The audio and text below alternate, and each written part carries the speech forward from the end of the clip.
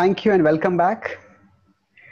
So today we will continue our discussion on communism, capitalism, and the search for identity. In our last session, we discussed how capitalism basically focuses on opportunity and individuality, but it leads often to inequality because successful people, wealthy people go on top and others get exploited. In capitalism, in communism, they try to impose equality, but eventually it leads to people developing lethargy on one side, and on the other side, the eventually equality is created because there are people who are rulers and they can become brutally powerful. So underlying both of these, the common problem we could say is that there is human nature. There's a human nature has its weaknesses, because of which people might become lethargic, people might become exploitative, people might become domineering.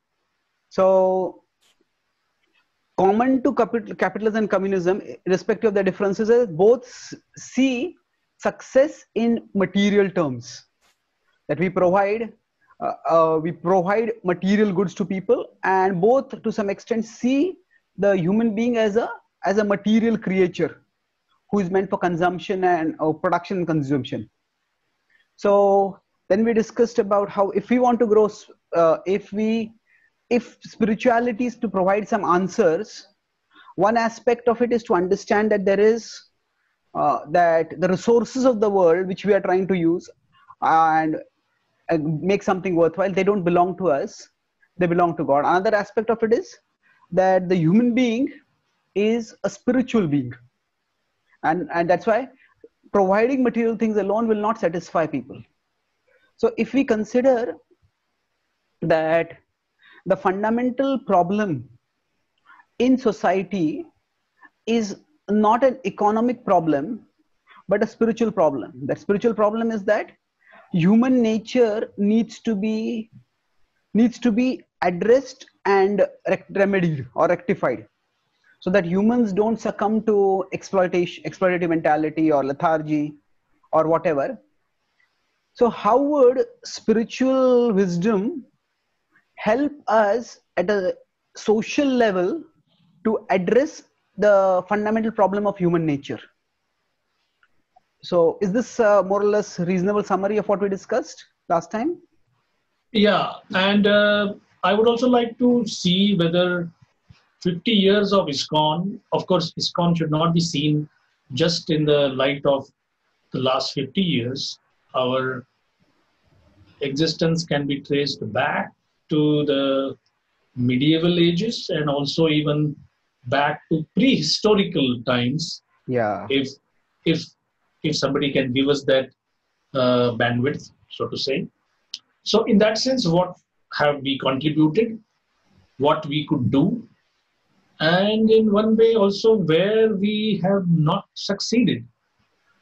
And as members of our institution, we remain loyal to its tenets and principles, but also we are, in Prabhupada's words, supposed to be independently thoughtful.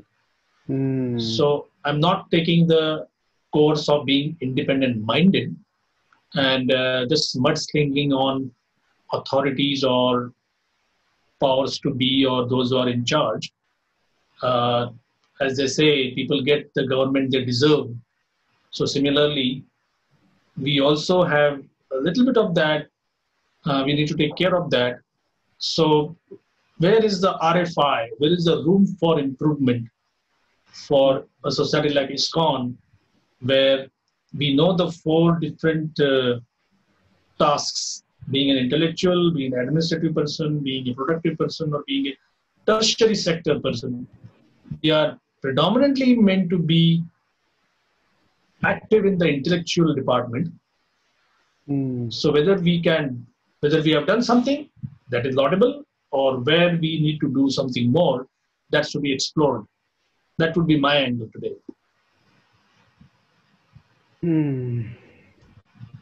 So if we consider the four varnas that were there, in traditional Indian culture, they are also talked about in the Bhagavad-Gītā, they are all meant to help people both have a meaningful, productive social engagement, and also to help them develop a spiritual connection.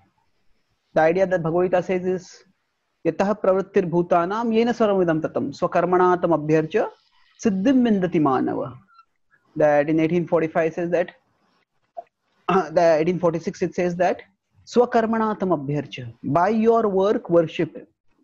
And swakarmana, Krishna is telling before that the four varanas. So the idea was worship the Lord through your work.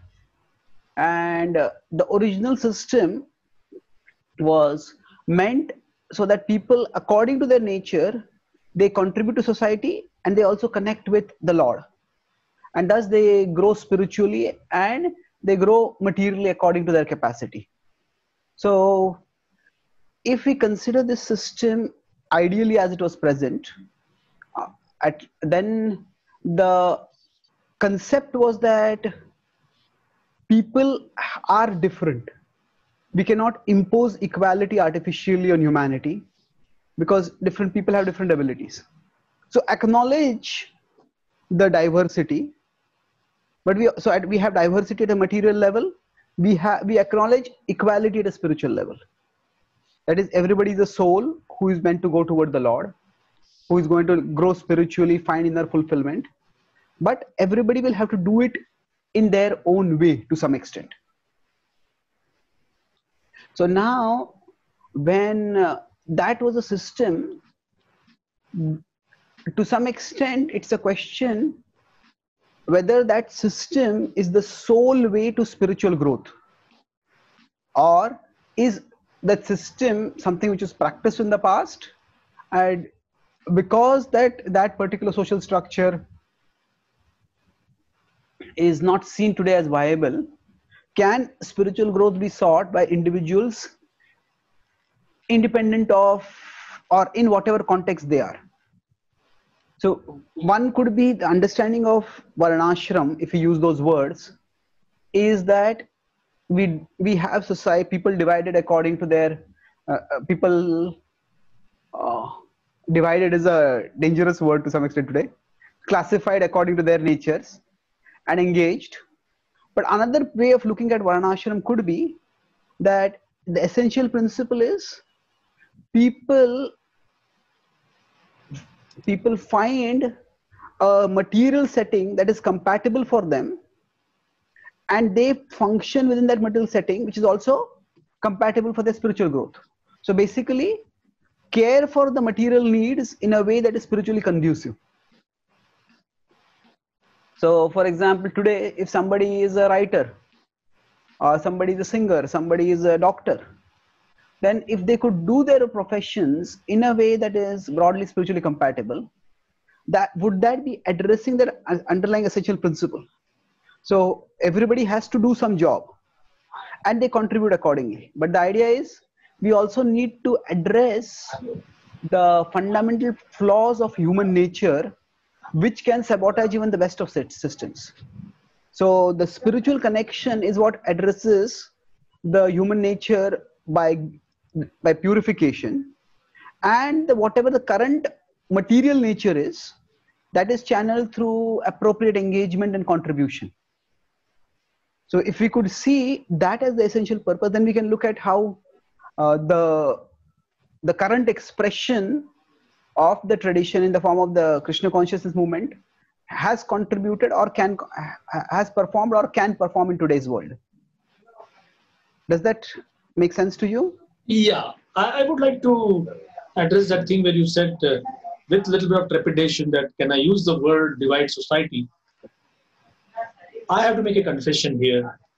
The first time I read Srila Prabhupada saying divide society, it sent a shock wave through my spine. I felt a cold chill going down. And I said, divide? Why divide? And I remember, without understanding the whole thing, I had not read Janma Karma Gunakarma Vibhagashaha. I had not known just Selam Lakshanam Proktam, which Narad Muni is saying that look at the Lakshana, look at the behavior, look at the gunas, look at the dharma, look at the way in which a person has his propensities, proclivities, then decide what his varna should be. And I had a debate with my father, and he had that shock on his face that, so now, after I gave you such a good education, you are joining a society which is intent on dividing society. Why? As such, do we have less reasons for dividing society that you want to add one more? It could be because the way the choice of words was made, and of course it takes some time to understand how to organize society. So what Prabhupada meant was organize things in a proper way. I'll give an example which may not be like completely suitable, but in our own temple establishment, there was a fire in our restaurant. Somebody noticed it. They raised an alarm, fire, fire, fire. Within 2 minutes, we could see the flames leaping from the kitchen. And there were about 8 or 10 people just panicky. Somebody is telling what exactly is the nature. First of all, see whether it's a chemical fire, paper fire, electrical fire, or what else.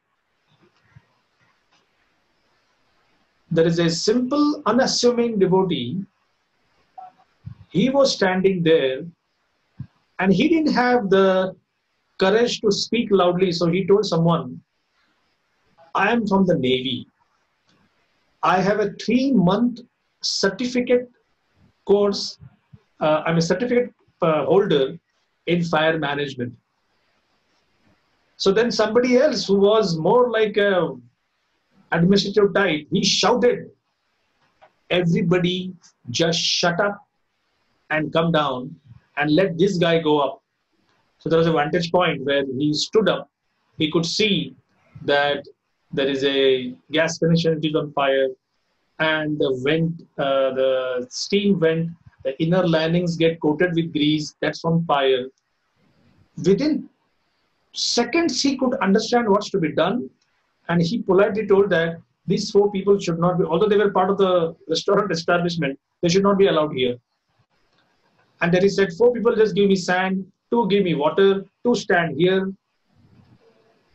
Didn't he divide the whole motley crowd into a orderly kind of thing? Those whom he thought were useful, he kept them. Others who could not understand, he just told that at least don't do any mischief, just stay there. So in one sense, he divided society. In one sense, he organized it. Why? Because he was the best intellectual response we could have for that particular event. Now, of course, society doesn't go through emergencies all the time. When there's an emergency, mostly people agree. And I can say it with confidence because we are seeing 1.3 billion people actually agreeing to just one guy telling them, believe me, things will improve if we have a lockdown.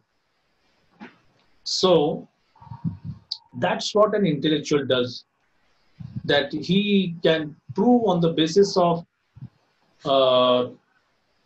he or she can prove on the basis of having that maturity.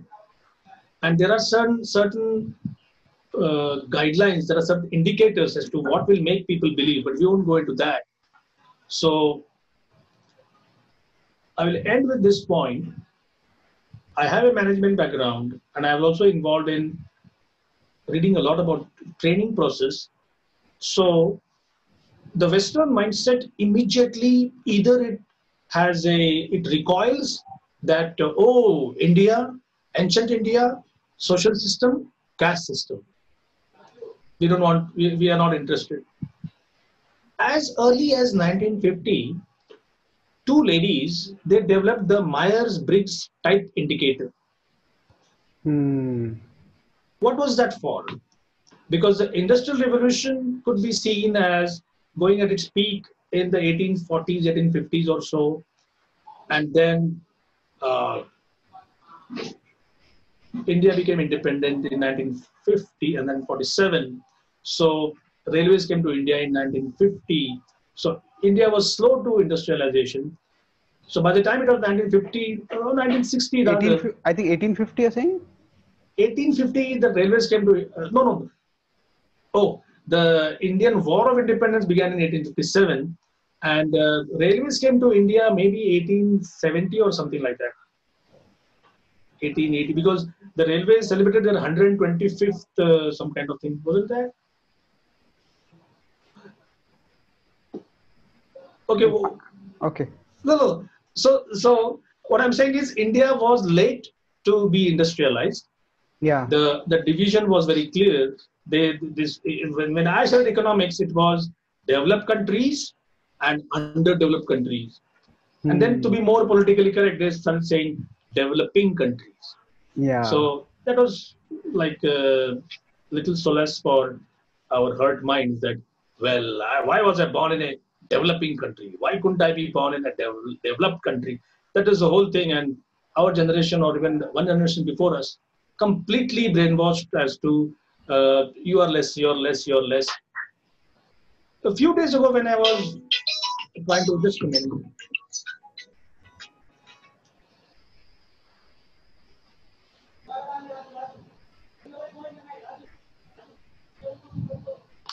when I was trying to do some research on this thing, now this is from the 1950s, and this is done by, well, what does it say? It was, well, the year is not set this right here, but trying to divide people into introverts, extroverts, sensory or intuitive, thinking, feeling, judging, and perception. Now, this is as close. Afterwards, there are many tests, and right now, if you check on the net, you'll have some people saying that MBTI doesn't work.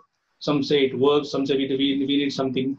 But the idea is, if you have someone who is more of a intuitive and a thinking person, there are certain jobs, for example, being an accountant, this person is more suitable.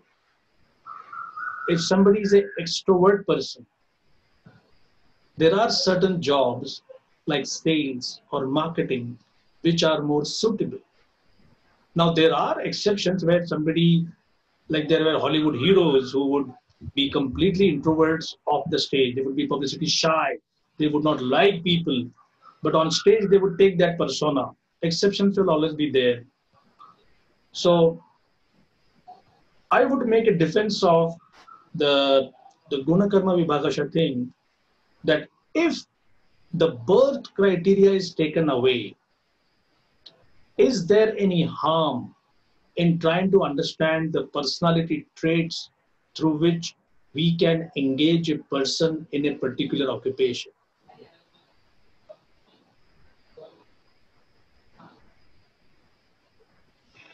Yeah, actually, it is very thoughtful analysis of the point that we all need some aids to find our place and purpose in the world. Yes. And so if we consider the principle, that's perfectly not only valid, but we could say it's valuable. Because if somebody understands, say, okay, I'm an introvert, and that's why I don't feel comfortable in crowds. Otherwise, people start thinking you are socially inhibited, you are a strange person, why do you stay alone? Well, no, this is the way I am.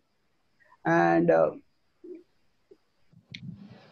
it can be actually very empowering to understand that. So then if we consider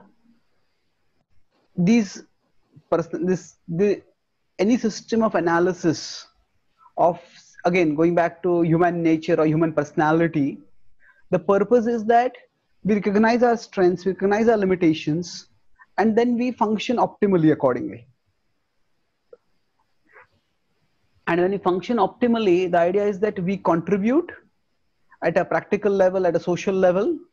And at the same time, we also do something which is meaningful and we grow spiritually. So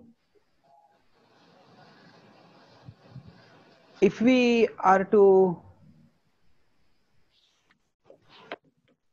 address that, spirituality is basically meant to improve or enrich or enhance human nature, then it could almost be said that this can be applied to any system of social classification.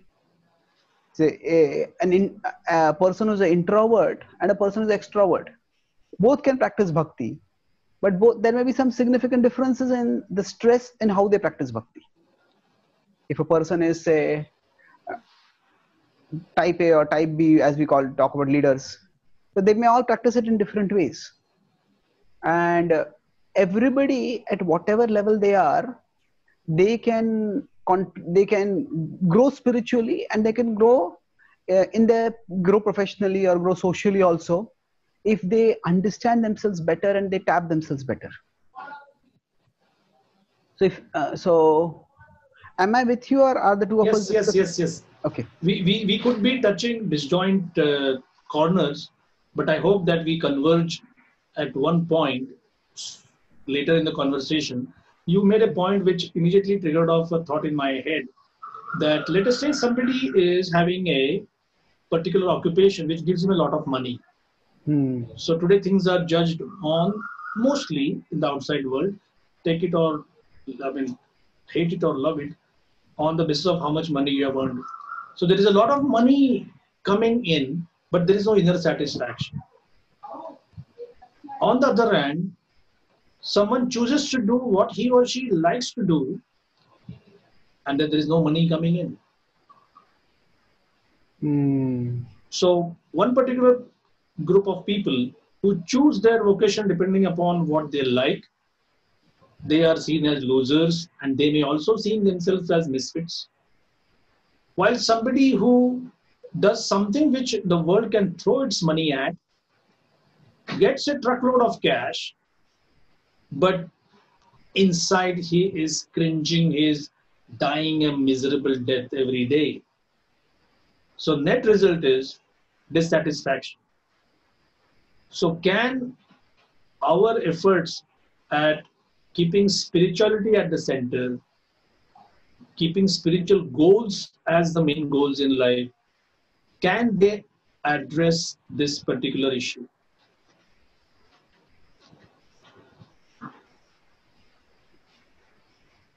Yes, it's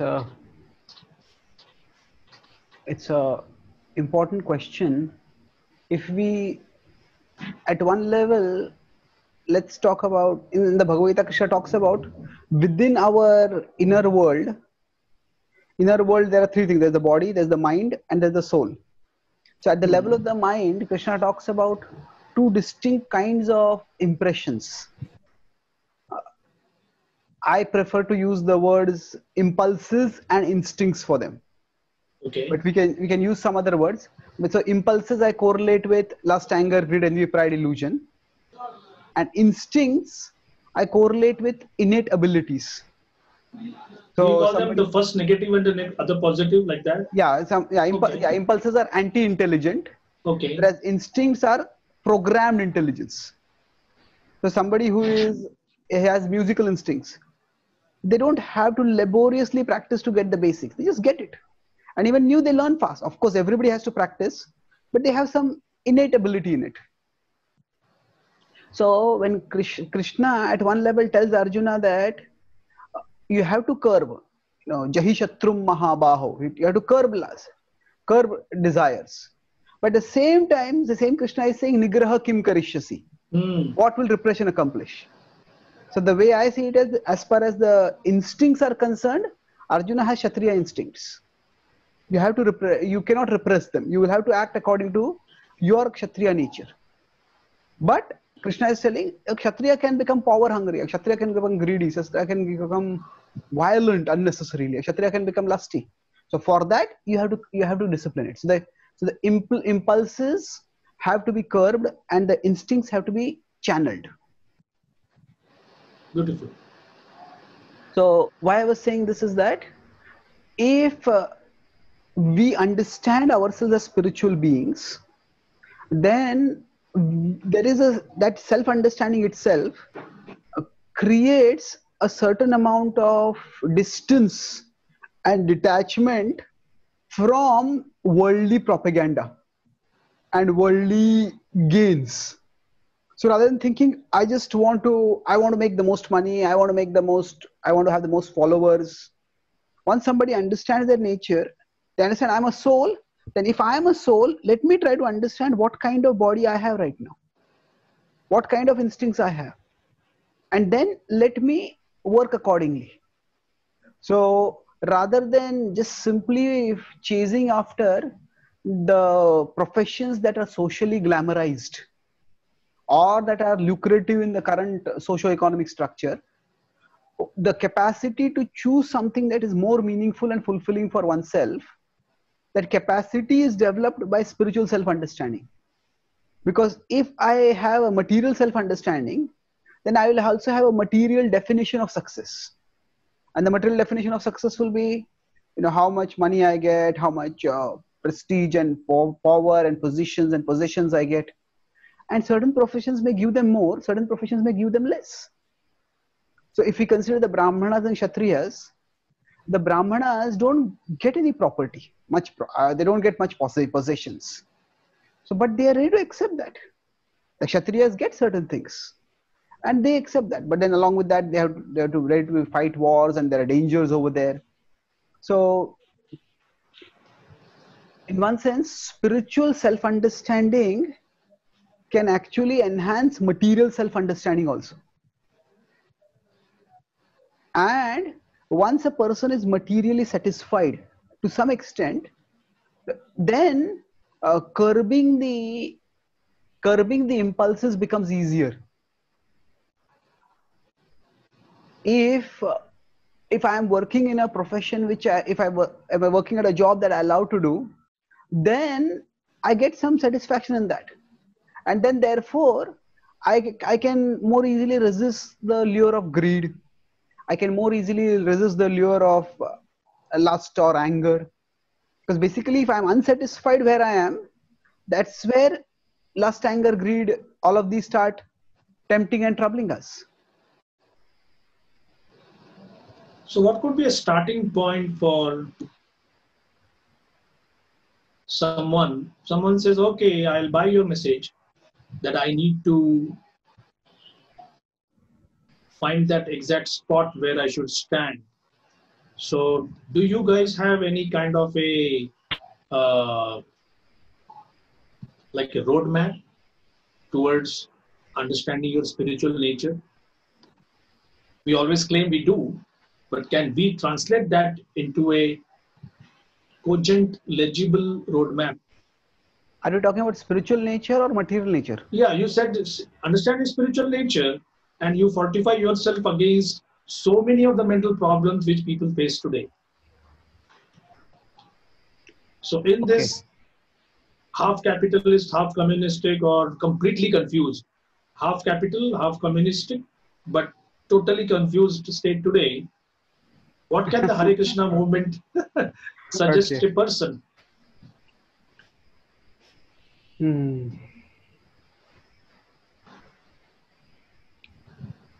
Probably it's a grassroots level change, because we live in a world where, because it's a secular world, it's going to be difficult for any wisdom tradition which is reflexively associated with some religion to present itself on the broader socio-political context. So at this stage, it might be best for us to work at an individual level. And now if we look at, say, religious history, Christians were persecuted by the Roman Empire. In fact, it was a Roman official who crucified Jesus. And then after that, for several centuries, it was Christians who were persecuted quite a bit. And after that, as the Roman Empire started crumbling, not so much because of external attacks, but because of inner immorality, the king started looking around and seeing who are the moral people, who are the responsible people. And he found that they were Christians. And then he decided that even for any functioning society, a basic level of morality is required.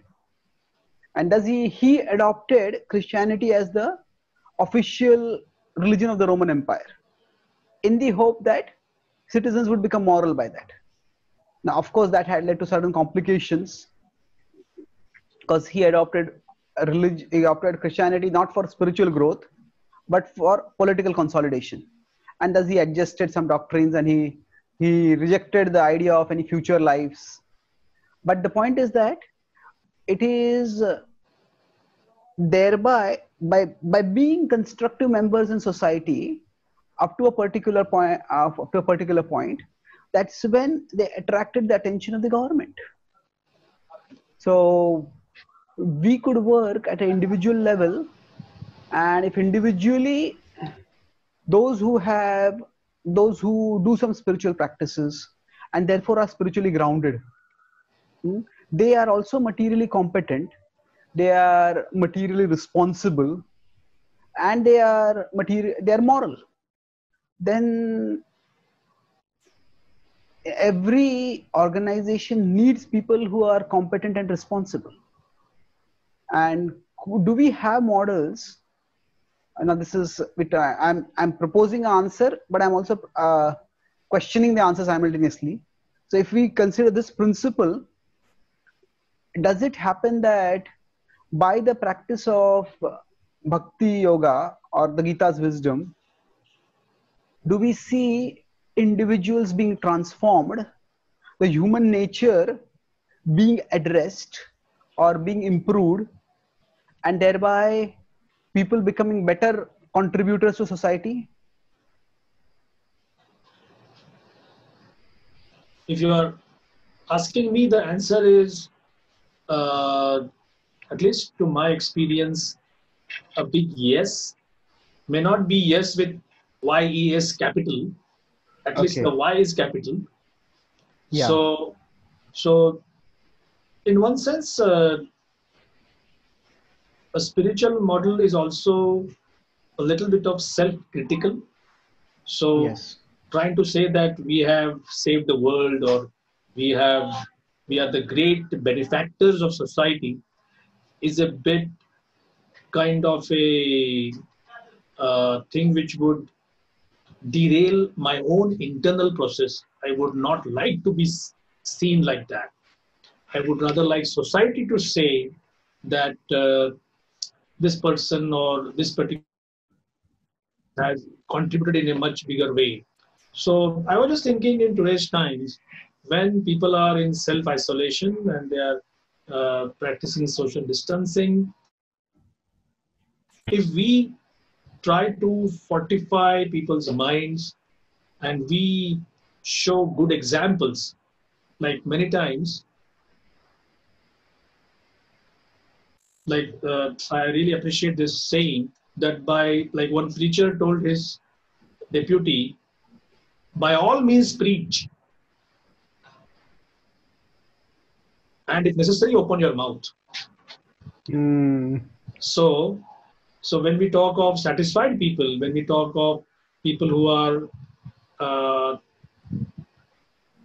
like they have found their bearing, they know exactly this is what I'm meant to be, and this is what I don't need to do. This could very well be like a silent example.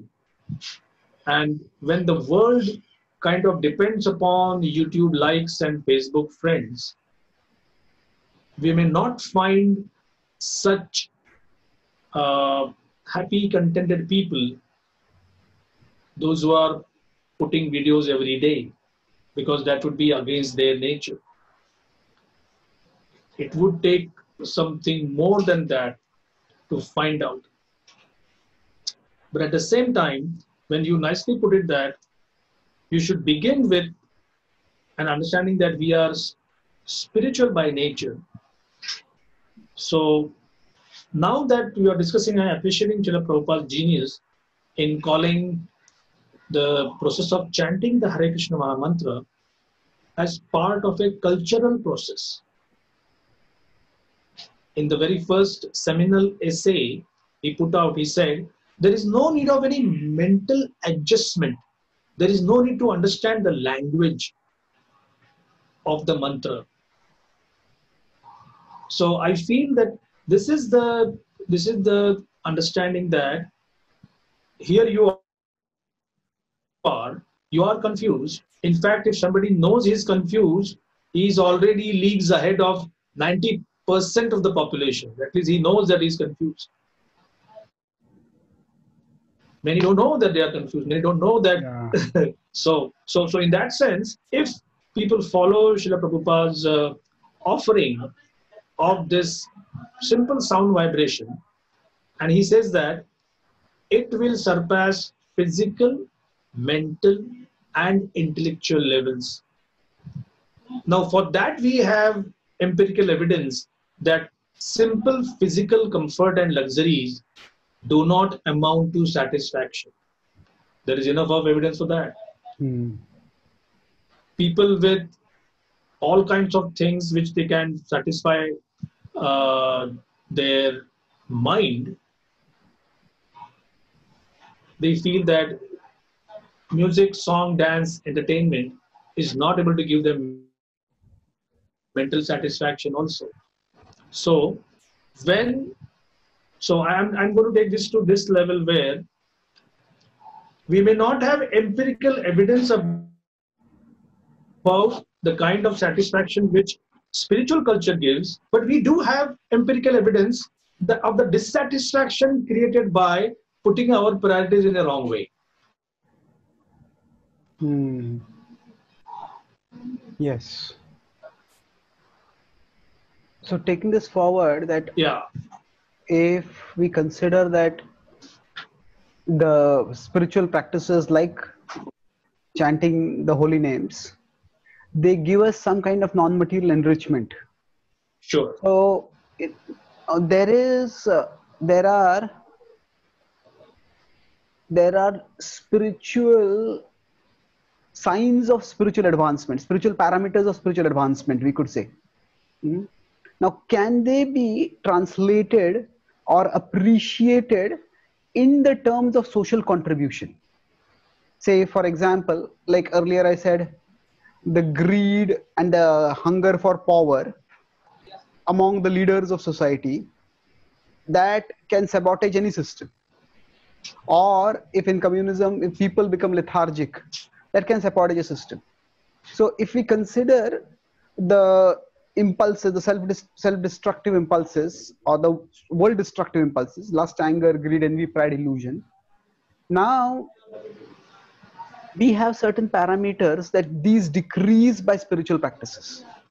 Say, for example, somebody who is a spiritual practitioner will not maybe take alcohol, will avoid intoxication, will avoid gambling. Now, can we say that avoiding these activities contributes to helping them become better citizens? And it's not just these activities, it's what these activities represent.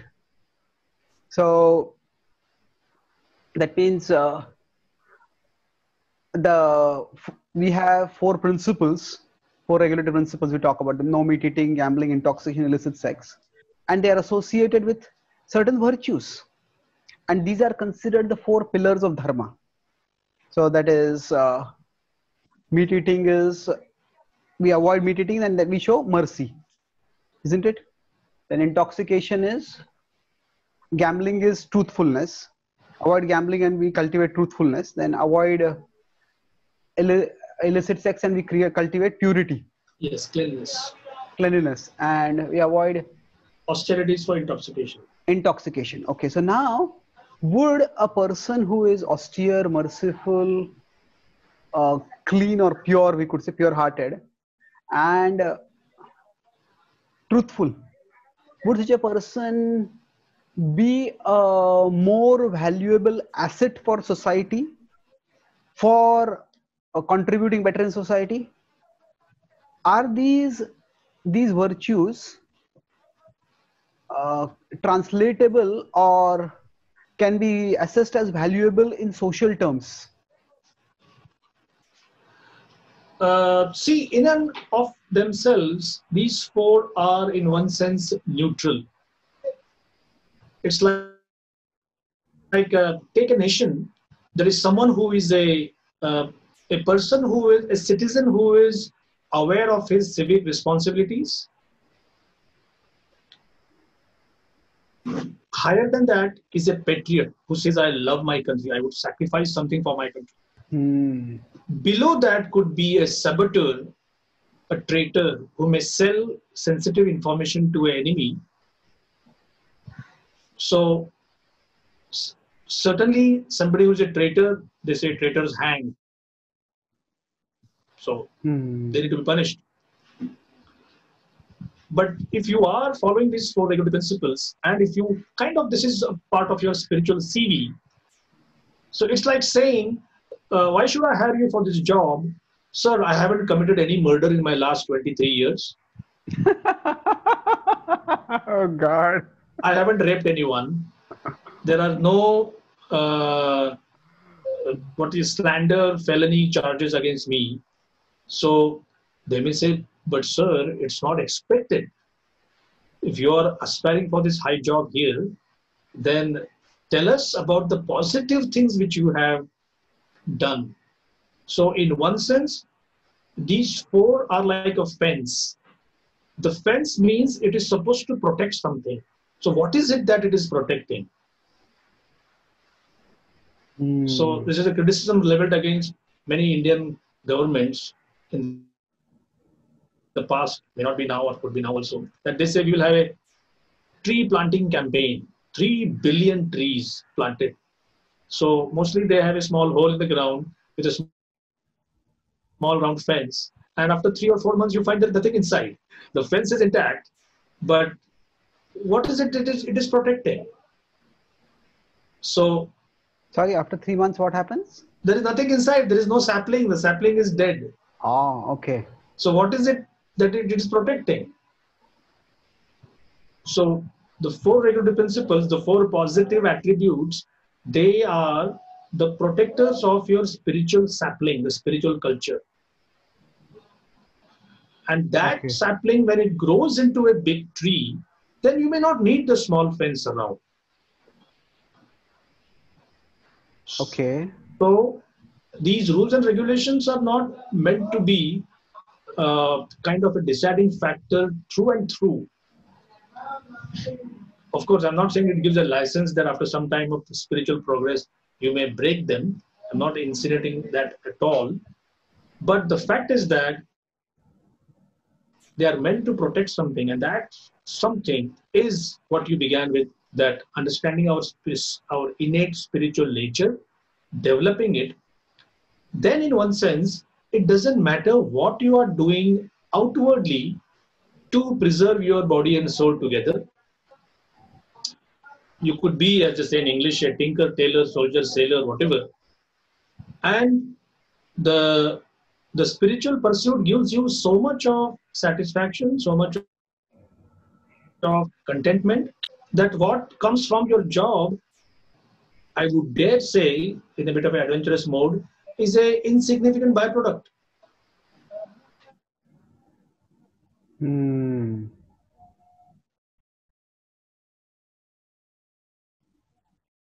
But if it is an insignificant byproduct, then wouldn't that make people materially apathetic? The media provides, or the things which,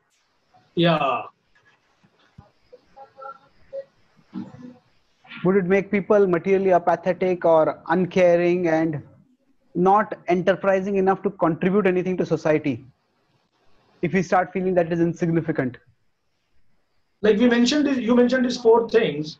Now, can you see the correlation between these four things and the industries that they represent today? There is a big correlation. So Okay, today, the meat packing industry, the gambling yeah, industry, exactly. So today when they are alcoholism. saying, let us be more kind to animals.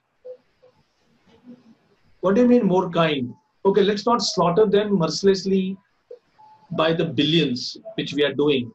Hmm. Now, isn't this part of the education or training which a spiritually sound culture can give to people? That just because you can, you don't do these things. Maybe your previous generations did. Maybe your country or your culture has a long history of doing it. Like people always say, we are always eating flesh. But for the last 100 generations, were your people eating factory flesh with industry that would put Auschwitz to shame, that kind of incarceration of animals, that certainly was not there. So that's not part of, even if we admit that people should be allowed to choose what food they want, whether it is animal food or plant-based food, even if it is animal-based food, what is happening now is certainly very shameful. Hmm. Just today I was reading about how when animals are an animal husbandry or factory farms happen. So with respect to mammals like cows, they have a apparatus which was earlier called as the rape rack. Oh, And what was done at that time is all the limbs of the cow are tied up, and then the seminal material from a bull is taken, and then a human hand is inserted into the reproductive organ of the cow with an injection, and the stuff is injected. And the whole idea of this is that if they have to have natural union between a cow and a bull, they have to maintain a bull, and bulls don't give milk, so it's just a unnecessary expenditure from other times to just keep it made, and then accelerate the insemination, because the bull and the cow may not unite immediately, but do it faster. So of course now they call it, they renamed it, not like the rape rack, but the reproductive rack or something like that. It's a more softer name, but it's, so we could say at one level that cruelty is a problem for any society, and if cruelty is decreased, the quality of the society will improve. If yes. kindness and compassion are improved, the quality of the society would improve. So then this brings us to something that uh, it's a matter of the cultivation of virtues. So spiritual culture and spiritual growth, if it enhances virtues in people, virtues can contribute even to the material welfare. And without virtues, one cannot have any lasting material welfare. So whatever be the socio-political, socio-economic system in the world, if it is run by people with virtues, then that can make sure that the system works well. Even if we have capitalism, but if the capitalists are not just mad for money, they have a sense of social responsibility, they give charity, they take care, they take care of the welfare of people, then that virtue of charity and so we could say the virtue of charity is present and the vice of greed is absent, then they could help create a better society. Exactly. So Like one lady, just a small example. A friend told me that his housemaid called up and said, I would like to come as soon as possible. And they stay in a suburb of Mumbai. And the friend called her and said, you want to come? Why? She said, I'm actually bored at home and I need to do something. I just can't sit all day. So he said that, well, the danger of COVID spreading is not yet gone. And then she actually blurted out that actually, if I come to work, at least you will be motivated to give me something, because I haven't come for 35 straight days. So he said, listen, even if you don't come for 2 more months, I am going to send you your monthly salary online. Do not worry. So here is, now he's not a big industrialist, but he is doing his bit. There is another doctor who is a dentist, and she has a dentist assisting her and 3 other employees. Same thing. Just because there is a closure doesn't mean I know that your home may have some kind of a need, either a medical need or whatever. So your salary is not going to be blocked. Do not worry about it. So when Krishna says Yagya Dana Tapa Kriya Pavanani Manishina, you should not give up these things, because they even purify people who are highly practiced or expert in the thinking process. This is where I feel is the maybe albeit small, but a microcosm of the spiritual culture working. Is it not? Beautiful. So this goes back again to the point of grassroots transformation that I had made earlier. Yes. That if spirituality infuses virtue in people, then some people may have the resources to exercise that virtue in a small way. Say like a person with say middle class or upper middle class can give charity to maybe a few people, but somebody who is a business tycoon, they might be able to give charity to a large number of people.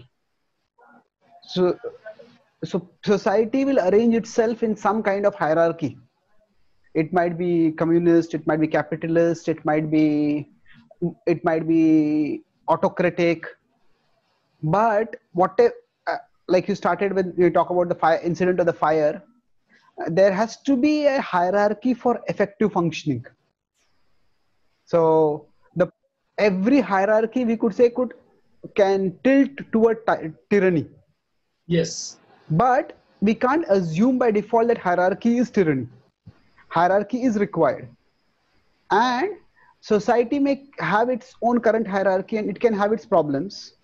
So capitalism can have its problems, communism can have its problems. The way the varnashram got converted or degenerated into the caste system, that hierarchy had its problems. So we could critique each of these systems in their own way, but the important thing is no system will work if there are not individuals with virtues. And the primary role of spirituality is to help the human being cultivate virtues or nourish virtues, to combat vices and to cultivate virtues. Now we are talking about virtues not in a moralistic, judgmental kind of sense, but even for functioning in the world, some amount of virtue is required. Now we have this whole system of digital, or rather online sale and purchase. There is a certain amount of virtue, honesty, trust that is involved. Now if somebody bought something on when these started, what was that, before Amazon came up, there was they call it Craigslist in America. Yeah, it's still there. It's still there. So if somebody bought something from there, now a buyer could send money, and if the seller doesn't send a product, or the seller sends a defective product, now who is actually going to litigate? Where is that seller? How am I going to litigate? Am I going to do a court case? What am I going to do? But there is a basic level of trust. There's a basic level of competence, and that system worked.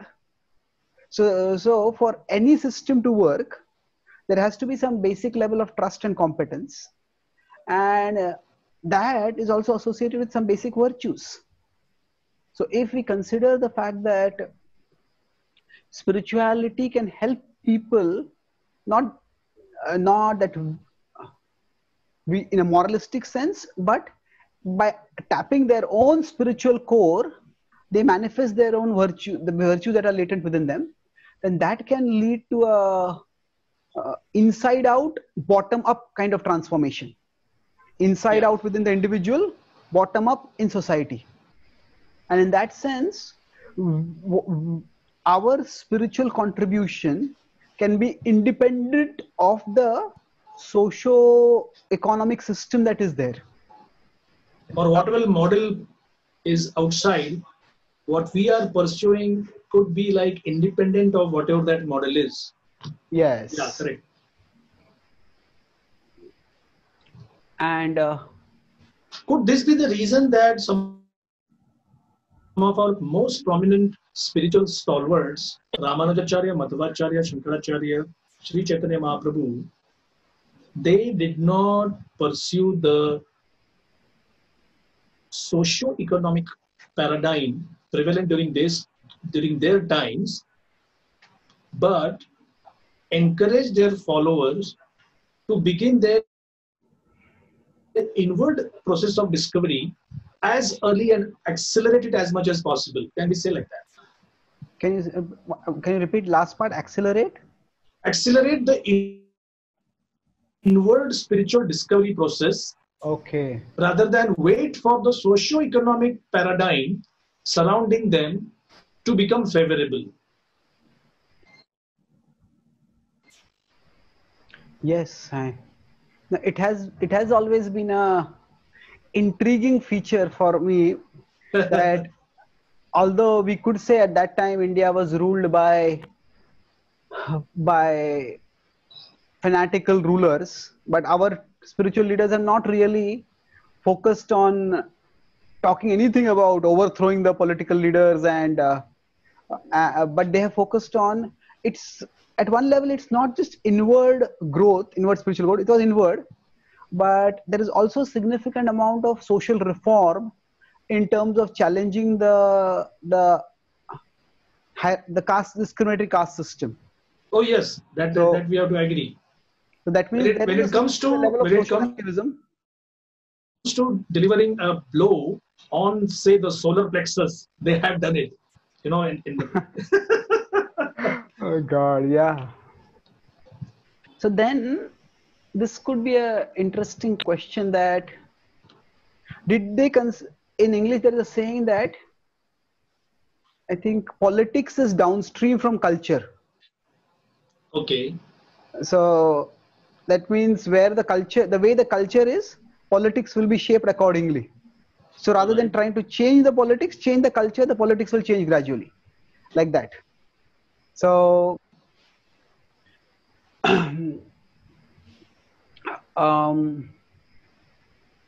we see that our spiritual teachers did not, prominent spiritual teachers, they did not try to change the political arrangement in the country, in the area where they were, but they did try to change the culture.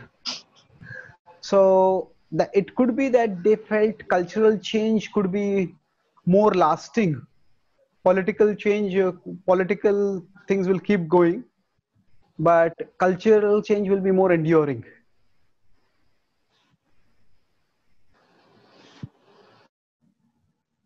What are your thoughts about that? Yes, true, agreed.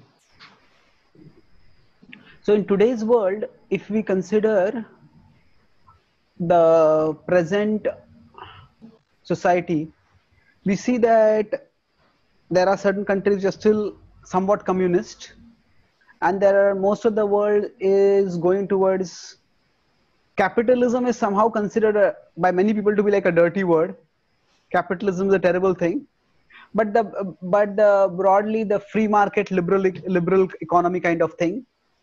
So we see that the countries which are capitalist is the countries where there is at least an opportunity to practice spirituality. So there could be political suppression of spirituality, say as it was in Soviet Russia, or as it is even now to some extent in China. And there could be cultural distraction from spirituality, as may happen because of the excessive materialism or the explicit sensuality of much of Western culture. Now, among these two, at least there is an option to practice spirituality for those who want in the Western world. But in the communist rule, that option itself could be trying to exercise that option could mean the death could mean death. There's a lot of persecution. There is persecution here in the communist countries, and there are weapons of mass distraction. Yeah. Of the consumerist culture. Yeah, it's weapons of mass distraction. So it's in some ways, both of us have spent some time in the West now. We often in India say it is Westernization which is taking Indians away from their spiritual roots. It is making them more non-religious or irreligious also. Now, if we consider Western culture itself, or in the Western world, is it something innate to Western culture that is keeping Western people away from spirituality? Means Westernization is like the normal thing in the Western world. But we also see that America is considered to be one of the most religious countries in the first world. There are a significant number of Christians, evangelical Christians and others. So is Westernization innately against spirituality? Because if we consider Westernization, there is Europe and there is America. And Europe is much more atheistic, quite aggressively atheistic. America, in some ways, is materially more successful, or at least we don't know how it will happen after the current corona crisis ends, what will be the world economic order. But America is more materially prosperous, and yet America is more religious than Europe. So when we say Westernization leads to deterioration of spiritual culture, what is that true in the Western world, and why the diversity in Europe and America? So I'm trying to explore by this what causes someone to be spiritually receptive and to be not spiritually receptive. Any thoughts on this? Well, in one way, the mass consumerism which began after the Second World War, certainly there were waiting lines for people to join monasteries and abbeys, say from 1948 to 54 or something. And then the 60s was the flower generation, hippiedom, people exploring alternate ways of lifestyle, meditation, LSD. And in a very, very curious way, we see, a very, very interesting thing happened when Soviet Union collapsed. There was a big surge in religion. People wanted to discover what is exactly that the government doesn't want me to read and why. So their problem was the government didn't trust them. And therefore they disliked it intensely. So I follow one thing, and I try to follow it scrupulously, that whenever Prabhupada would say, just like in the West, as I'm seeing here, things are bad, invariably he would add, why only in the West, even in India? So just Westernization is not tantamount to degradation of spiritual culture, but what Prabhupada meant was the culture which is based on sense gratification without any understanding of God. There are times when of course he was preaching in America, so he would say that you accept this spiritual culture and you will become the best nation in the world. You already are leaders. The idea of democracy, the idea of market-based social structure is something which you already have contributed. And the world sees, the world tries to emulate you, imitate all the time, but also emulate. So why don't you give a proper example by accepting this pure spiritual culture also? He would exhort his audience all the time, again and again and again. So Prabhupada, you're saying, also recognized the positives of Western culture. It was not just utilizing of the glamour associated with Western culture to say remind Indians of its spiritual roots, but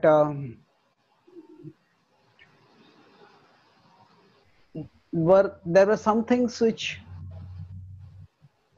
Prabhupada appreciated about the West also. Is that what you're trying to say, or means what are you trying to, how are you correlating this example with my question? So I think this is, these discussions are more, we could say, exploratory than, they're more of exploration than exposition. Yes. We are ourselves trying to grapple social issues. And so I just, maybe we will just address this issue and we'll wrap it up. Okay. So you were saying that Prabhupada appreciate Western culture enough to recognize that it has a place of prominence in today's world. Very much. And that place of prominence could be utilized to help people appreciate spiritual values. Now, in some ways, when Prabhupada encountered the West, he encountered not so much the Western culture as more of the Western counterculture. So when Prabhupada made certain statements like, he say, for example, in the West there is no culture, or sometimes he said, you people have no culture.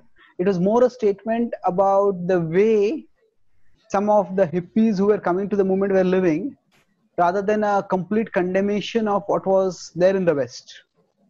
Because there are other places where Prabhupada did appreciate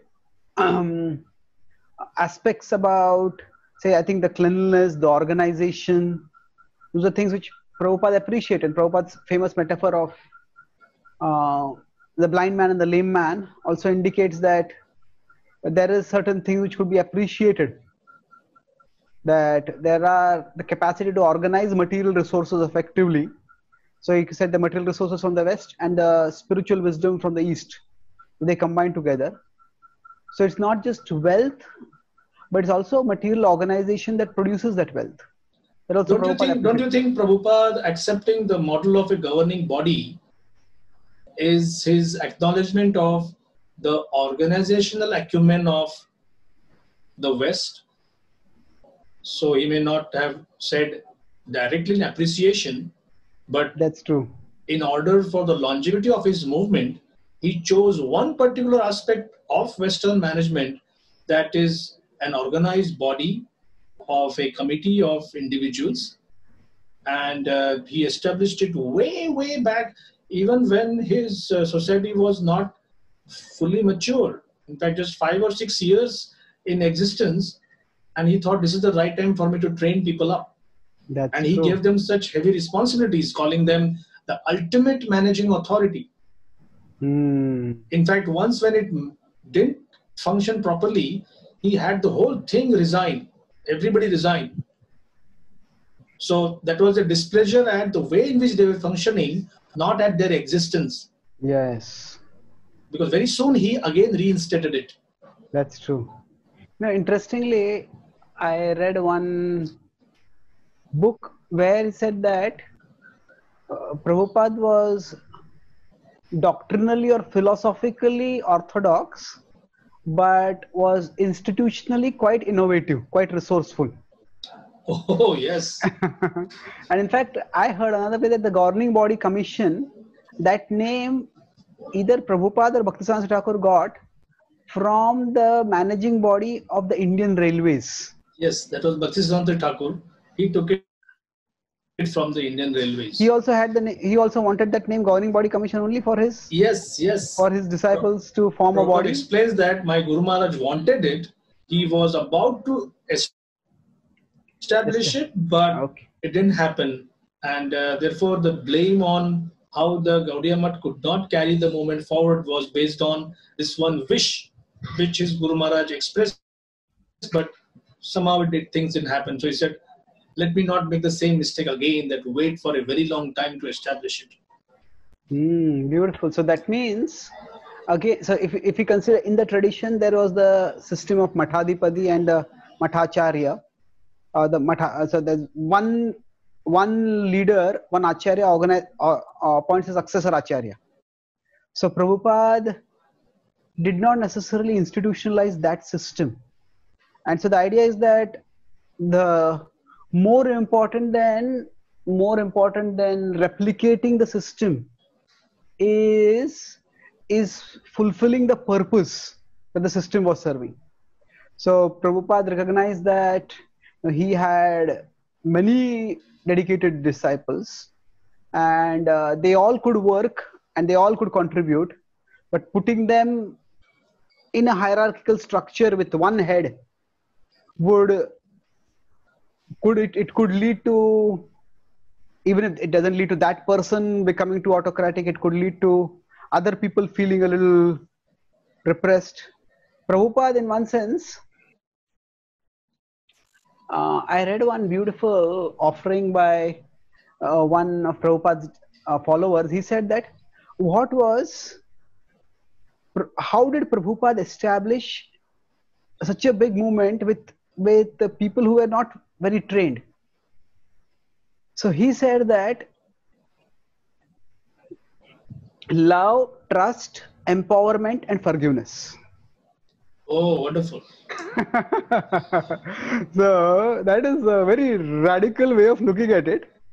But Prabhupada, he loved, he trust, and trust means not just verbally, but he empowered them. And if they made mistakes, he forgave them. So in one sense, the governing body commission is a system where Prabhupada offered this love, trust, empowerment, not just to one person, but to a group of leaders. And one of Srila Prabhupada's disciples said that, why did Prabhupada choose these when he had 11 particular leaders who made his successor gurus? Or says Prabhupada was not playing favorites. Prabhupada simply observed at that time who were the most dedicated people. So Prabhupada appointed them. So in that sense, Prabhupada's decisions were guided by his purpose. And his purpose was to share spiritual culture, spiritual wisdom. And whoever was helping him most responsibly, he offered it to them. So that way... There's the old Sanskrit subhashit that a creeper coils around the nearest tree. Beautiful. So that's how a king, even he has to do something, he just finds out who is the person most available right now. So we can use this logic that at that time, these people, and Prabhupada actually said later there'll be more. Yes. He said later there'll be more. So he just accepted. You are right when you say that. He just saw the dedication, who can do it. Right now they are fresh. Let me offer them an opportunity. That's all. This is I'd like to conclude with this last thought then. A creeper goes to the nearest tree or the branch. That means a creeper, when it starts growing... What are the saying? The creeper goes to the nearest branch or tree? No, it clings to the nearest tree, which is the creeper has to grow, right?